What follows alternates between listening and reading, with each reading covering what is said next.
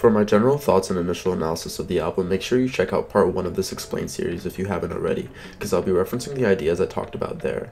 This time I'll be looking at the tracks of the project themselves under a closer lens, but not before taking a look at a secret message that Glover himself hid inside the source code of the website that the album first released on. Huge shout out to one of my subscribers, Koi, who let me know that he had found these messages in a comment on the last video. You should all go follow him on Twitter and Twitch at these handles.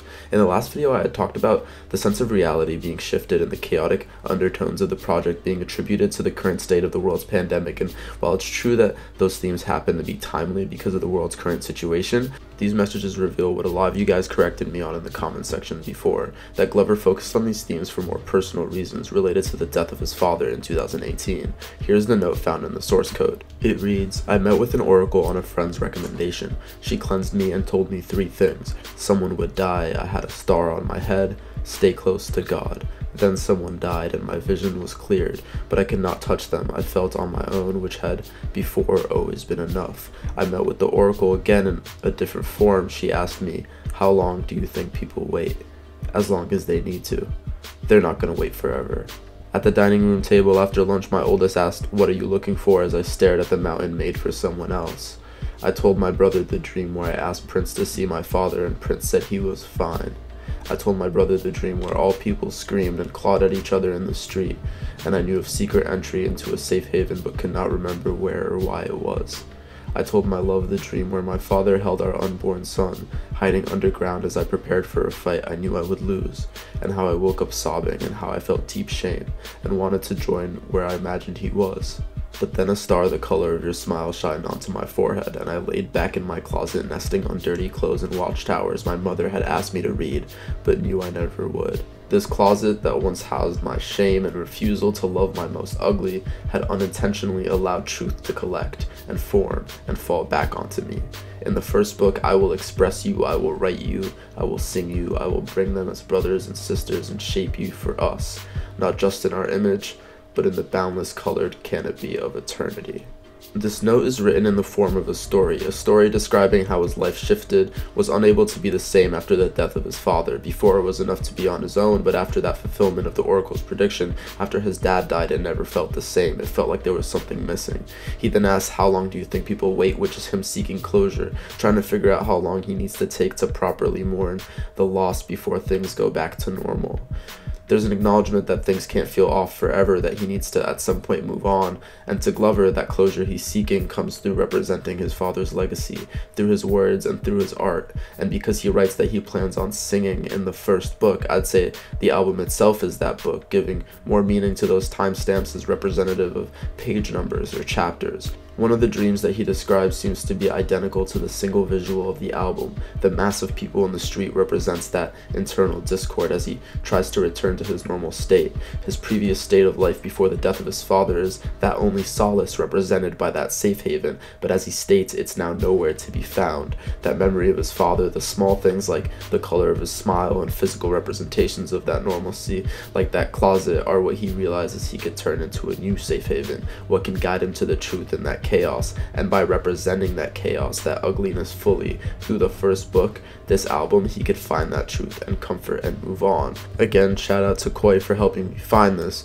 In addition to the note, he also found links to private videos on Vimeo that he managed to play, and they ended up being versions of the stream that debuted the album, one with the original full-length album and site design, and the other with a blank white visual in every song except for the intro track. He also walked me through how there seems to be an excessive number of links and lines of code for a website that simple, suggesting that Glover plans to do more with this site in the future. Is this how he plans on releasing all of his projects from now on? Will they continue to be live experiences that are later re-released? And if this is just what he says is the first book, marked with this specific date, will there be more projects with a similar structure down the line? Let me know what your thoughts are on that and the note down below. But now I'm going to go track by track through the songs that stuck out to me and that I didn't discuss in the last video to see exactly how Glover represents these ideas in his music. The song Algorithm is a look into what Glover sees as a society that functions in binaries, all while actual experiences of people exist outside of those binaries. Things aren't really one or the other. Sometimes they're neither, or as he points out, they're often both. They're often paradoxical. He puts emphasis on these paradoxes especially. They're essential to our way of life throughout the lyrics. For example, we all strive for survival knowing we will one day die anyway. He traces these paradoxes all the way to the origin of man, the story of Adam and Eve. It was the self-awareness that made them unworthy of paradise and damned them, but without that awareness, how could they ever find the truth? And he stays true to this central message. He needs to find a way to reflect his dreams, which are chaotic, complex, and as he puts it, in color, through a platform that is purely binary, an emotionless monochrome data stream. The paradox of him even attempting that expression is central to this entire project. So far, this hasn't really been Gambino's most successful project. It seems like his decisions to make his album title, song names, and covers so minimal has worked against the algorithm, but here he acknowledges that the further he gets from that binary, the closer he could get to the rhythm, the true expression of his ideas, experiences, and in this case, quite literally, his dreams. DJ Dahi, who co-produced this next track, 1238, described it as funky, odd, but feels good, in a similar vein as Andre 3000's unique style in The Love Below. Interestingly enough, that could also be a description of the events in the song, a streams trip escapade with a lover. There's a sense of his desire to stay living in the present moment throughout the experience, but that theme of reality being shifted comes up through the setting of him actually tripping, and through lines like, "I ain't looking for another lifetime." 21's verse comes through with insight on the struggle of being an African American trying to create their own reality in a country and a system where they are targeted by harassment from police.